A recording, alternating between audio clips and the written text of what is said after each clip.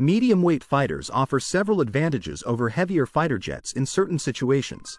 They provide a good balance between performance and affordability, offering advanced capabilities without the high costs associated with heavier, more complex aircraft.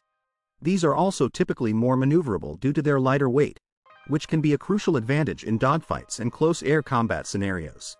And today, we will compare two of these aircrafts, South Korea's KF-21 and India's HAL Tejas Mark II. The KF-21, also known as the Boramae, is South Korea's new 4.5th generation fighter jet, which means it has advanced technology but isn't as cutting-edge as 5th generation jets like the F-35. The KF-21 is primarily designed for air superiority and ground attack.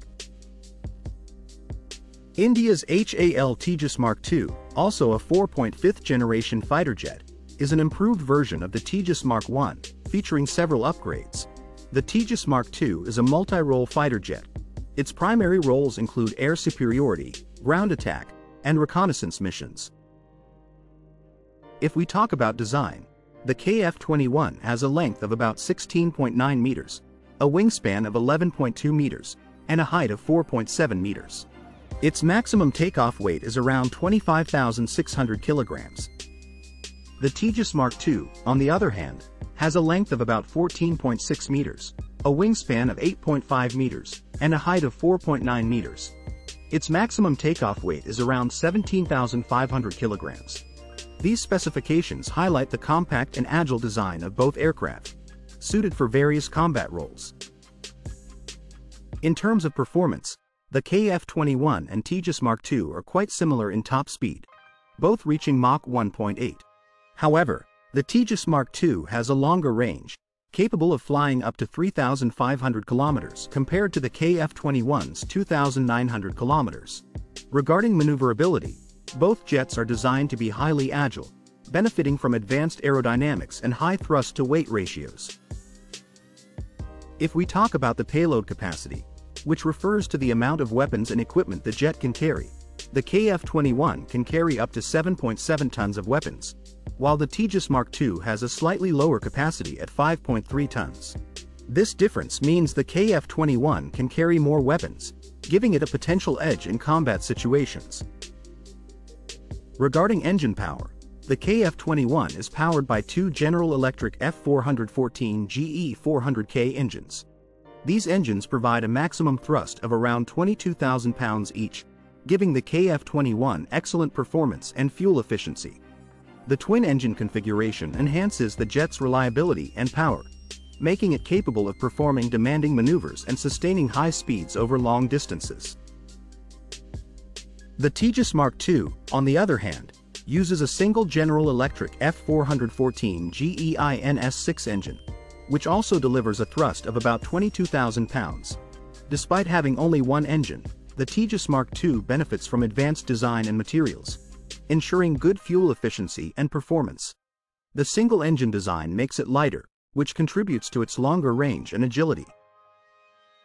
In terms of weapons, the KF-21 can carry a mix of advanced air-to-air and air-to-ground munitions. This includes AIM-120 AMRAAM missiles, which are advanced medium-range air-to-air missiles designed to engage enemy aircraft at beyond visual range. It can also carry AGM-65 Maverick air-to-ground missiles, designed to destroy tanks and other ground targets, and precision-guided bombs for strategic strikes. The Tejas Mark II is similarly equipped with a range of modern weapons. It can carry Astra beyond visual range air-to-air missiles, designed for engaging enemy aircraft from long distances.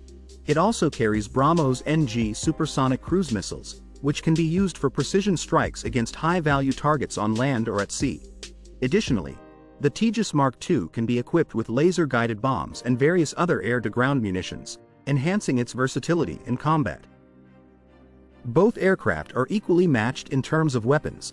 When it comes to avionics and sensors, the KF-21 features an advanced AESA radar, which provides superior detection and tracking of multiple targets simultaneously. It also has infrared search and track systems that help detect and track enemy aircraft without relying on radar, enhancing its stealth capabilities. The jet's electronic warfare suite includes radar warning receivers, missile approach warning systems, and countermeasure dispensers, which improve survivability in hostile environments. The Tejas Mark II also boasts a sophisticated avionics suite, including an AESA radar for enhanced target detection and tracking. It features an integrated electronic warfare suite with radar warning receivers, missile approach warning systems, and countermeasure dispensers. Additionally, the Tejas Mark II is equipped with a helmet-mounted display system, which allows pilots to target enemy aircraft simply by looking at them, improving reaction times and combat effectiveness. The jet's avionics system also includes data links for secure communication and information sharing with other aircraft and ground stations, enhancing its operational capabilities. Here also, both aircraft are equally matched in terms of avionics and sensors. Another important term is stealth technology. Stealth technology helps the jet avoid detection by enemy radar. While neither the KF-21 nor the Tejas Mark II is a full stealth aircraft, they have features to reduce their radar signature, making them harder to detect. In conclusion, both the South Korean KF-21 and the Indian HAL Tejas Mark II represent significant advancements in their respective countries' defense capabilities. Each aircraft brings unique strengths to the table, with the KF-21 excelling in design specifications, payload capacity, and engine power, while the Tejas Mark II stands out with its superior range, fuel efficiency, and versatile weaponry. These medium-weight fighters offer a balanced mix of performance and affordability, making them valuable assets in modern aerial combat. That's it for today's comparison. Make sure to like, share, and subscribe for more defense updates and comparisons. See you in the next video.